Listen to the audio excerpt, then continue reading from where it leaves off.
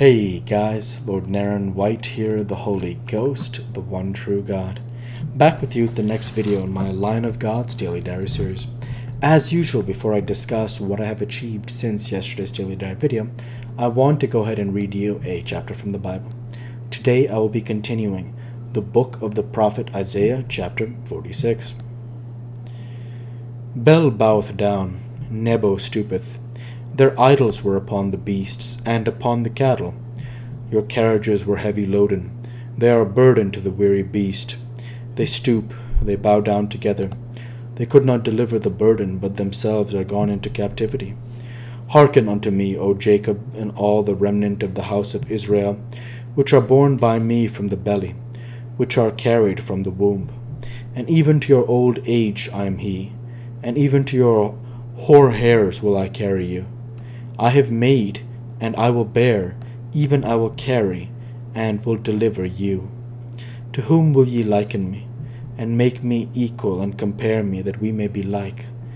They lavish gold out of the bag, and weigh silver in the balance, and hire a goldsmith, and he maketh it a god. They fall down, yea, they worship. They bear him upon the shoulder, they carry him, and set him in his place, and he standeth. From his place shall he not remove. Yea, one shall cry unto him, yet can he not answer, nor save him out of his trouble. Remember this, and shew yourselves men. Bring it again to mind, O ye transgressors. Remember the former things of old, for I am God, and there is none else. I am God, and there is none like me, declaring the end from the beginning, and from ancient times the things that are not yet done. My counsel shall stand, and I will do all my pleasure. Calling a ravenous bird from the east, the man that executeth my counsel from a far country, yea, I have spoken it. I will also bring it to pass. I have purposed it, I will also do it. Hearken unto me, ye stout-hearted, that are far from righteousness. I bring near my righteousness, it shall not be far off, and my salvation shall not tarry. And I will place salvation in Zion for Israel, my glory. The word of the Lord. Thanks be to God. I want to go ahead, and I don't want to offer any analysis of this chapter. Instead, I want to read you a chapter from the Gospel. And, yeah. So I'm going to go ahead and read you the Gospel according to St. Matthew, chapter 26. And it came to pass, when Jesus had finished all these sayings, he said unto his disciples, Ye know that after 2 days is the feast of the Passover, and the Son of Man is betrayed to be crucified. Then assembled together the chief priests and the scribes and the elders of the people unto the palace of the high priest, who is called Cephas, and consulted him that they might take Jesus by subtlety and kill him. But they said, Not on the feast day, lest there be an uproar among the people. Now when Jesus was in Bethany, in the house of Simon the leper, there came unto him a woman having an alabaster box of very precious ointment, and poured it on his head as he sat at meat. But when his disciples saw it, they had indignation, saying, To what purpose is this waste? For this ointment might have been sold for much, and given to the poor. When Jesus understood it, he said unto them, Why trouble ye the woman? For she hath wrought a good work upon me. For ye have the poor always with you, but me ye have not always. For in that she hath poured this ointment on my body, she did it for my burial. Verily I say unto you, wheresoever this gospel shall be preached in the whole world, there shall also this, that this woman hath done, be told for a memorial of her. Then one of the 12, called Judas Iscariot, went unto the chief priests, and said unto them, What will ye give me, and I will deliver him unto you? And they covenanted with him for 30 pieces of silver. And from that time he sought opportunity to betray him. Now the first day of the feast of unleavened bread, the disciples came to Jesus, saying unto him, Where wilt thou that we prepare for thee to eat the Passover?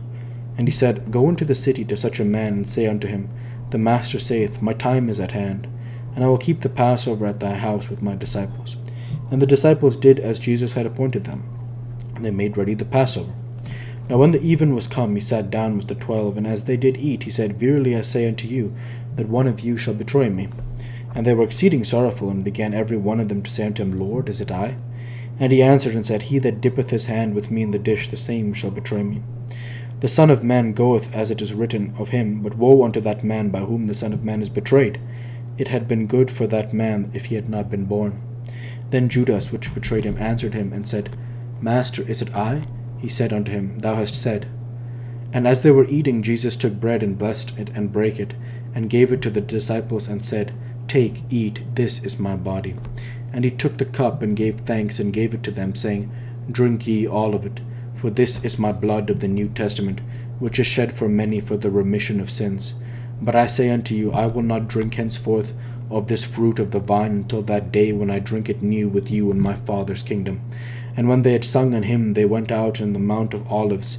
Then saith Jesus unto them, All ye shall be offended because of me this night, for it is written, I will smite the shepherd, and the sheep of the flock shall be scattered abroad. But after I am risen again, I will go before you into Galilee. Peter answered and said unto him, Though all men shall be offended because of thee, yet will I never be offended. Jesus said unto him, Verily I say unto thee, that this night before the cock crow, thou shalt deny me thrice. Peter said unto him, Though I should die with thee, yet I will not deny thee. Likewise also said all the disciples.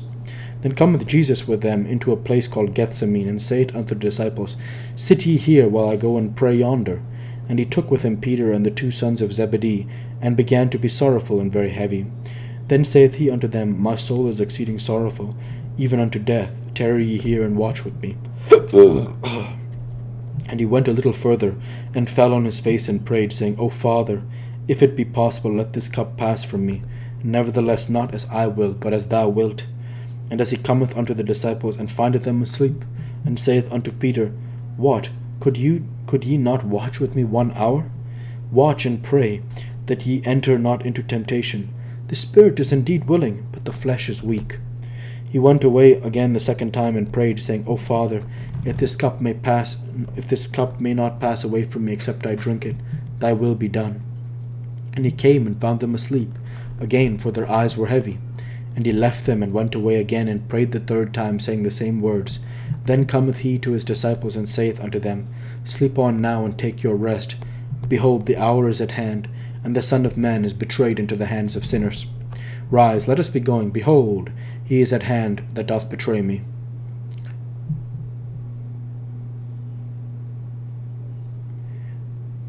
And while he yet spake, lo, Judas, one of the 12, came, and with him a great multitude with swords and staves from the chief priests and elders of the people.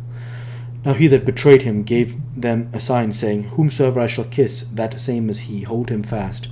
And forthwith he came to Jesus, and said, Hail, Master, and kissed him. And Jesus said unto him, Friend, wherefore art thou come? Then came they, and laid hands on Jesus, and took him. And behold, one of them which were with Jesus stretched out his hand, and drew his sword, and struck a servant of the high priest, and smote off his ear. Then said Jesus unto him, Put up again thy sword into his place, for all they that take the sword shall perish with the sword. Thinkest thou that I cannot now pray to my Father, and he shall presently give me more than 12 legions of angels? But how then shall the scriptures be fulfilled that it must be? In the same hour said Jesus to the multitudes, Are ye come out as against a thief with swords and staves to take me? I sat daily with you teaching in the temple, and ye laid no hold on me. But all this was done that the scriptures of the prophets might be fulfilled. Then all the disciples forsook him and fled. And they that had laid hold on Jesus led him away to Caiaphas the high priest, where the scribes and the elders were assembled.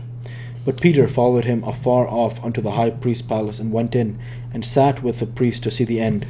And the chief priests and elders and all the council sought false witness against Jesus to put him to death, but found none. Yea, though many false witnesses came, they found none. At the last came 2 false witnesses, and said, This fellow said, I am able to destroy the temple of God, and to build it in 3 days. And the high priest arose, and said unto him, Answerest thou nothing? What is it which these witness against thee? But Jesus held his peace. And the high priest answered, and said unto him, I adjure thee by the living God, that thou tell us whether thou be the Christ, the Son of God. Jesus saith unto him, Thou hast said. Nevertheless I say unto you, hereafter ye shall see the Son of Man sitting on the right hand of power, and coming in the clouds of heaven. Then the high priest rent his clothes, saying, He hath spoken blasphemy. What further need have we of witnesses? Behold, now ye have heard his blasphemy. What think ye? They answered and said, He is guilty of death. Then did they spit in his face, and buffeted him, and others smote him with the palms of their hands, saying, prophesy unto us, thou Christ? Who is it that smote thee? Now Peter sat without in the palace, and a damsel came unto him, saying, Thou also wast with Jesus of Galilee. But he denied them all, saying, I know not what thou sayest. And when he was gone out into the porch, another maid saw him, and said unto them that were there, This fellow was also with Jesus of Nazareth. And again he denied with an oath, I do not know the man.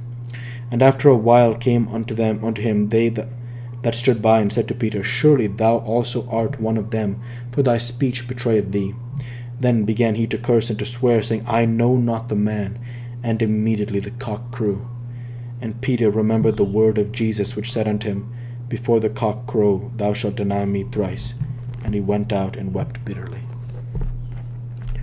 Praise be to you, Lord Jesus Christ. With that, I want to go ahead and end the Bible reading there for today. And I want to say thank you for watching, and I hope you enjoyed. Please like, comment, and subscribe, as it greatly helps the channel. Light be with you all. Take care, and thanks again.